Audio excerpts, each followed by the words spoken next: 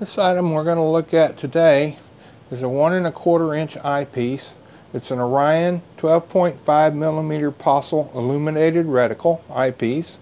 You can use it as an eyepiece in your telescope, or if you have a scope finder, you can use it as an eyepiece in your scope finder as long as it takes 1¼ inches. Up here at the top is a focusing knob that helps focus on the reticles inside the eyepiece, so you can get a nice sharp reticle to it. It makes, of course, if it's out of focus, the reticle is going to be larger than it needs to be. But once you get it focused, then it's nice sharp, and you actually can see the reticle inside a little better. The reticle's lit up by this illuminator eyepiece that screws right into the eyepiece, and it takes 3 GP189 batteries. It just unscrews like this. You take each battery, and with the negative side you put it down, and it just screws back together. Now there's an on-off switch on here, and also not only is it just on or off, but it is adjustable. So you can, once you turn it on, you can adjust how bright you're going to illuminate the reticle. Of course, you may not need it as bright as it can go all the time. Depending on how bright your night sky is, it may only need to be on a little bit.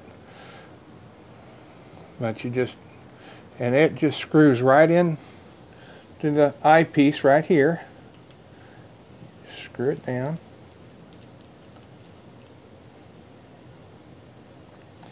And you use it. And what I'm planning on hoping to plan on by getting this is whenever I sky align on my telescope with the skyline feature, I can align up center on each star I want to tell it to align to, and maybe it'll make my alignment more precise, and also it might keep me from having to redo the alignment because I didn't quite get the 3 stars centered in the eyepiece, and it fails the alignment. So that's what I'm hoping for. So anyway, but you can look down inside of it.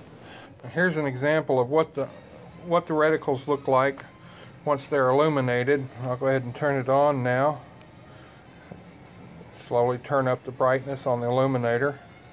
As you can see, they actually brighten up quite a bit. Now I picked a 4-line reticle that produces a little box in the middle. They do make other manufacturers make reticles that have got just two lines in the reticle to make a perfect cross. Well, I figured I'd just go ahead and get the double reticle that gives me a little bit more area, and if I happen to pick a small star, I don't have to worry about the reticle, the lines crossing over the star and make it harder for me to see. And that's just my personal preference.